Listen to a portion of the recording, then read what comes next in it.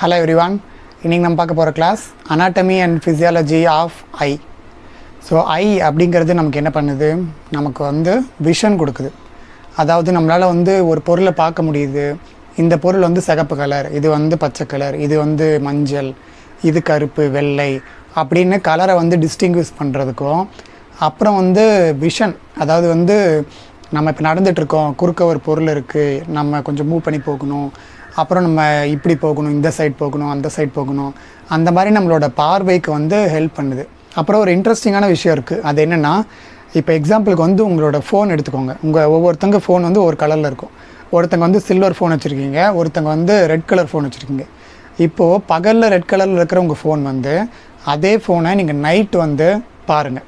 Night உங்களோட பெட்டில் நீங்கள் உங்கள் ஃபோனை பாருங்கள், உங்களுக்கு வந்து பிளாக் கலரில் தெரியும். ஏன்னா இதுக்கான ரீசன் என்னென்னா, பகலில் ஏன் உங்களுக்கு சிகப்பு கலரில் தெரியுதுன்னா, உங்கள் வீட்டில் இருக்கிற டியூப் லைட்டோ இல்லை நீங்கள் வெளியே போகும்போது சன்லைட்டோ பார்த்திங்கன்னா அந்த லைட் வந்து உங்கள் ஃபோனில் பட்டு அது அப்சார்ப் ஆகி அதிலேருந்து ஏதோ ஒரு எக்ஸைட்மெண்ட்டில் வந்து வேறு கலர் வந்து வெளியே வரும்.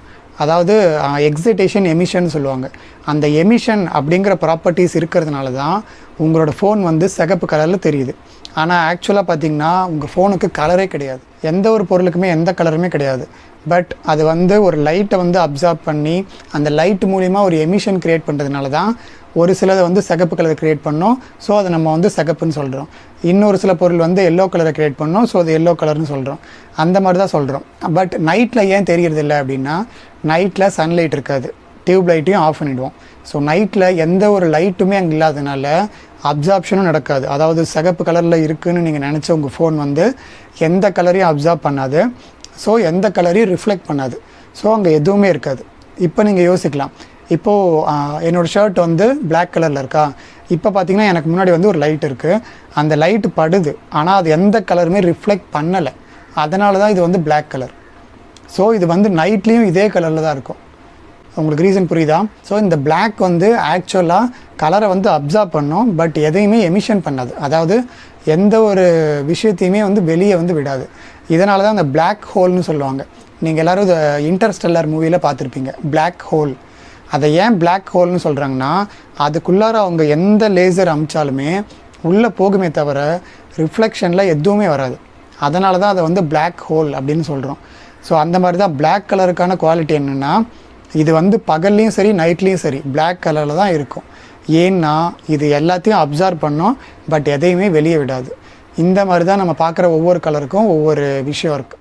ஸோ இதை ஏன் சொல்கிறேன்னா, இதை நம்ம டிஸ்டிங்விஷ் பண்ணுறோம் இல்லையா, அதாவது இந்த கலர் வந்து எமிட் ஆகுது, இந்த கலர் வந்து எமிட் ஆகலை, ஸோ கருப்பாக இருக்குது. இதை நம்ம பார்க்குறதுக்கு நம்மளோட கண்ணுக்குள்ளார பார்த்திங்கன்னா ஒரு ரொம்பவே எக்ஸ்பென்சிவ் லென்ஸ் வந்து ப்ரெசென்ட்டாக இருக்கும். நம்ம என்ன தான் ஃபோன் யூஸ் பண்ணுறோம், கேமரா யூஸ் பண்ணுறோம், டிஎஸ்எல்ஆர் யூஸ் பண்ணுறோம், என்ன யூஸ் பண்ணாலும் நம்மளோட கண் அளவுக்கு லென்ஸ் பவர் வந்து இன்னும் யாரும் க்ரியேட் பண்ணவே கிடையாது. நம்ம கண்ணுக்குள்ளார இருக்கிற லென்ஸோட அளவுக்கு எந்த ஒரு எக்ஸ்பென்சிவ் லென்ஸும் வந்து ஒர்க் பண்ணாது. ஸோ அந்தளவுக்கு ஒரு ஹைலி எக்ஸ்பென்சிவ் பொருள் வந்து நம்மளோட பாடியிலேயே நமக்கு வந்து கடவுள் கொடுத்தாரோ இல்லை தானாக எவல்யூஷனில் அமைஞ்சுதோ, ஸோ அது கண்டிப்பாக இருக்குது. ஸோ இன்றைக்கி வந்து நம்ம பார்க்க போகிறது வந்து அப்படிப்பட்ட ஒரு எக்ஸ்பென்சிவ் இன்ஸ்ட்ருமெண்ட் ப்ரெசென்ட் இன் அவர் பாடி, ஐ. ஸோ இன்றைக்கி வந்து anatomy and functions வந்து பார்ப்போம். First, our I is known as Photoreceptor organ. Photo அப்படின்னா லைட்டு. ஸோ லைட் மூலிமா தான் நம்ம வந்து இது வந்து இந்த கலர் இல்லை, இது வந்து இந்த பொருள் அப்படின்னு உணர்கிறோம். ஸோ அந்த லைட்டுக்கு வந்து ஒரு ரிசப்டார் ஆர்கனாக இருக்குது. அதாவது இந்த ஆர்கனில் மட்டும்தான் ஏதோ ஒரு லைட் வந்து பாஸ் ஆச்சுன்னா அதை வந்து ஐடென்டிஃபை பண்ணுறதுக்கான தன்மை இருக்குது. அதனால தான் இங்கே வந்து விஷன் வந்து ஏற்படுது. அப்புறம் இந்த ஐ பார்த்திங்கன்னா ஸ்பெரிக்கல் இன் ஷேப், அதாவது வந்து ஒரு கோள உருண்டை வடிவத்தில் இருக்கும். நம்மளோட உலகம் வந்து, நம்மளோட பூமி வந்து கோள வடிவம் இல்லையா, ஸோ அந்த கோள வடிவமில் தான் நம்ம ஐ அமைஞ்சிருக்கோம். அண்ட் இதோட சைஸ் பார்த்திங்கன்னா, இதோட டயாமீட்டர் பார்த்திங்கன்னா 2.5 சென்டிமீட்டர் இன் டயாமீட்டர். தென் நம்மளோட ஐ வந்து எங்கே ப்ரெசென்ட் ஆயிருக்குன்னு பார்த்திங்கன்னா, ஆர்பிட் ஆஃப் த ஸ்கல்லில் ப்ரெசென்ட் ஆயிருக்கும். And it is supplied by optic nerve. So நம்ம ஸ்கல் இருக்குது இல்லையா, ஸ்கல்லோட டயக்ராம் பார்த்திங்கன்னா அதில் 2 ஆர்பிட் வந்து ப்ரெசென்ட் ஆயிருக்கும். அந்த 2 ஆர்பிட்லேயும் தான் இந்த நம்ம 2 ஐயும் ப்ரெசென்ட் ஆயிருக்கும். அண்ட் இதை வந்து சப்ளை பண்ணுறது எதுன்னு பார்த்திங்கன்னா நம்மளோட ஆப்டிக்கல் நர்வ். ஸோ ஃபைனலாக நம்ம ஐ மூலிமா நம்ம பிரெயினுக்கு வந்து எல்லா சென்ஸும் போகுது இல்லையா, அந்த சென்ஸ் போகிற ஒரு பிக்கர் நர்வ் தான் வந்து ஆப்டிக் நர்வ். அப்புறம் நம்ம ஐயை சுற்றி 6 மசில்ஸ் வந்து ப்ரெசென்ட்டாக இருக்கும். இதில் 4 மசில் வந்து superior, inferior, then lateral directionல வந்து பார்க்குறதுக்கு ஹெல்ப் பண்ணும். அதாவது நம்ம ஐபாலை வந்து ரொட்டேட் பண்ணுறதுக்கு ஹெல்ப் பண்ணும். இப்போ நீங்கள் வந்து லெஃப்ட் சைட் பார்க்குறீங்க, ரைட் சைட் பார்க்குறீங்க, மேலே பார்க்குறோம், கீழே பார்க்குறோம், இப்படியெல்லாம் பண்ணும்போது அது வந்து ரொம்ப ஈஸியாக சிம்பிளாக நடக்கிறதில்ல. நம்மளோட ஐயோட கனெக்டாக இருக்கிற மசில்ஸ் வந்து பிரைன் மூலிமா சென்ஸ் ஆகி அந்த மசில்ஸ் வந்து இப்படி ரொட்டேட் பண்ணுறதுனாலையும் இப்படி ரொட்டேட் பண்ணுறதுனாலையும் மேலே ரொட்டேட் பண்ணுறதுனாலையும் கீழே ரொட்டேட் பண்ணுறது, இந்த மாதிரி ப்ராசஸ் மூலிமா தான் வந்து நம்ம ஐபால் வந்து ரொட்டேட் ஆகுது. ஸோ இதுக்கு வந்து 4 மசில் வந்து சுப்பீரியர், இன்ஃபீரியர், தென் லேட்ரல் ஃப்ளோ வந்து கண்ட்ரோல் பண்ணும். தென் 2 மசில் வந்து ஆப்ளிக்னு சொல்லுவாங்க. ஆப்ளிக்னா சாய்வாக பார்க்குறதுக்கு ஹெல்ப் பண்ணும். இப்போ நம்ம சாய்வாக கிராஸாக இந்த பக்கம் பார்க்குறோம், இந்த கிராஸில் பார்க்குறோம், அதுக்கு வந்து 2 மசில் ப்ரெசென்ட்டாக இருக்கும். ஸோ 4 + 2 டோட்டலாக 6 muscles R controlling the moment of our eyeball. அப்புறம் நம்மளோட 2 ஐயுமே வந்து ஆல்மோஸ்ட் வந்து கனெக்ட் ஆகிருக்கும். அதனால தான் நம்மளோட விஷன் பார்த்திங்கன்னா பேர்டாக இருக்கும். அதாவது நம்மளோட 2 ஐயுமே வந்து ஒரே இடத்துல தான் மோஸ்ட்லி வந்து கான்சன்ட்ரேட் பண்ணும். To some extent it can be distinguish, but almost it is like same only. Anatomy of the ஐ, ஐயோட அனாட்டமி பார்த்தோம்னா 3 லேயர்ஸாக வந்து பிரித்து பார்க்க முடியும். ஸோ ஃபஸ்ட்டு பார்த்திங்கன்னா அவுட்டர் ஃபிப்ரஸ் லேயர். இதில் பார்த்திங்கன்னா 3 இம்பார்ட்டண்ட் ஸ்ட்ரக்சர் வந்து ப்ரெசென்ட்டாக இருக்கும். ஸோ அது என்னென்னு பார்த்திங்கன்னா ஸ்கிலீரா, தென் கார்னியா, தென் கன்ஜங்டிவா, இது 3 ப்ரெசென்ட்டாக இருக்கும் அவுட்டர் ஃபிப்ரஸ் லேயரில். Then second one is middle vascular layer. இங்கே என்னென்ன ஸ்ட்ரக்சர் ப்ரெசென்ட்டாக இருக்குன்னு பார்த்திங்கன்னா சிலியரி பாடி, கோராய்ட், தென் ஐரிஸ், இது 3 இங்கே இருக்கும். தென் தேர்ட் ஒன் பார்த்திங்கன்னா இன்னர் லேயர். ஸோ இங்கே வந்து பார்த்திங்கன்னா ஒரே ஒரு ஸ்ட்ரக்சர் இருக்கும், அது என்னென்னா ரெட்டினா இல்லை ரெட்டினல் லேயர். ஸோ இந்த 3 லேயர்ஸ், அதாவது outer ஃபிப்ரஸ் layer, middle vascular layer, தென் இன்னர் லேயர், இந்த 3 லேயரையும் கன்சிஸ்ட் பண்ணியிருக்கிற ஒரு டென்ஸ் ஸ்ட்ரக்சர் தான் வந்து ஐ. இப்போ இந்த ஈச் அண்ட் எவ்ரி பார்ட்ஸை பற்றி எதுக்கு ஹெல்ப் பண்ணுது அப்படிங்கிறத அப்படியே பார்ப்போம். First ஒன்னான outer ஃபிப்ரஸ் layer. இங்கே இருக்கிற ஸ்கிலீரா, கார்னியா, கன்ஜங்டிவா 3மே பார்த்திங்கன்னா நம்ம ஐயோட அவுட்டர் லேயரை வந்து ஃபார்ம் பண்ணுது. ஸோ அவுட்டர் லேயர்னாலே நமக்கு என்ன கொடுக்கும், நமக்கு வந்து ப்ரொடெக்ஷன் கொடுக்கும்.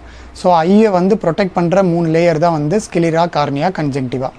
அண்ட் இதில் பார்த்திங்கன்னா இந்த கார்னியா அப்படிங்கிறது ஏவாஸ்குலர் ஸ்ட்ரக்சர். அதாவது இங்கே வந்து வாஸ்குலாரிட்டியே இருக்காது, அதாவது பிளட் வெசல்ஸே இருக்காது. அப்புறம் எப்படி இந்த கார்னியா வந்து உயிர் வாழுது, அதாவது நம்ம ஐயில் வந்து ப்ரெசென்ட் ஆகிருக்கு, எப்படி ஃபங்க்ஷன் ஆகுது அப்படின்னு கேட்டிங்கன்னா it receives oxygen directly from the external air.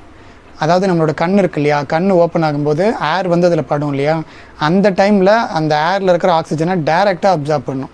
Rather then getting the oxygen from blood supply, it gets oxygen directly from the external air through blinking. So நம்ம பிளிங்க் பண்ணும்போது நம்ம கண்ணில் படுற ஏர் மூலிமா ஆக்சிஜனை வந்து டைரெக்டாக அப்சார்ப் பண்ணிக்கும். ஸோ ஓவரால் பார்த்திங்கன்னா இந்த ஸ்கிலீரா, கார்னியா, கன்ஜங்டிவா இது 3மே நம்ம ஐக்கு வந்து ஒரு ஷேப்பை கொடுக்கும் அண்ட் ஆல்சோ ப்ரொடெக்ஷன் கொடுக்கும்.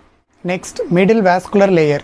இங்கே ப்ரெசென்ட்டாக இருக்கிற choroid, ciliary body and iris என்ன பண்ணுதுன்னு பார்த்திங்கன்னா 1 by 1 பார்க்கலாம். ஃபஸ்ட்டு கோராய்டு என்ன பண்ணுதுன்னு பார்த்தோம்னா, கோராய்டு வந்து it provides nutrition to the I and it also prevent reflection of the light. So ஒரு லைட் வருது, அது வந்து பட்டு உள்ளே போனால் தான் அது வந்து என்ன கலர் இல்லை அது என்ன அப்படிங்கிறது நமக்கு வந்து விஷனாக மாறும். ஸோ அதுக்கு வந்து ரிஃப்ளெக்ஷன் நடக்கக்கூடாது. ஸோ அந்த ரிஃப்ளெக்ஷனை வந்து ப்ரிவெண்ட் பண்ணுற ஒரு ஸ்ட்ரக்சர் தான் வந்து கோராய்டு. அப்புறம் சிலியரி பாடி.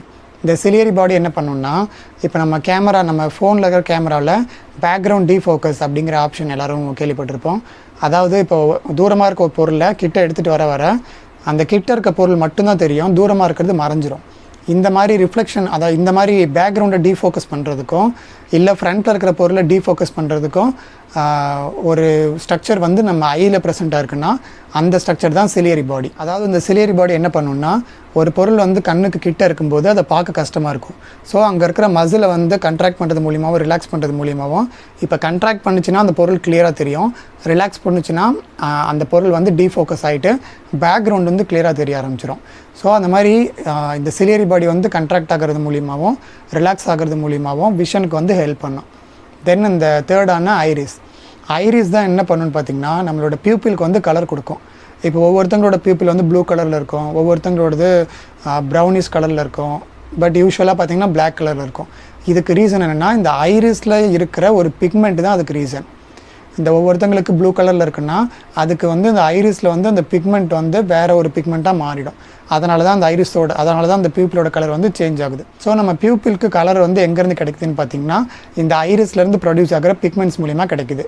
அப்புறம் இந்த ஐரிஸ் என்ன பண்ணுன்னு பார்த்திங்கன்னா, பியூப்பிளோட சைஸை வந்து கண்ட்ரோல் பண்ணுறது மூலிமா the amount of light entering அவர் ஐயை வந்து நம்மளால் வந்து மேனேஜ் பண்ண முடியும்.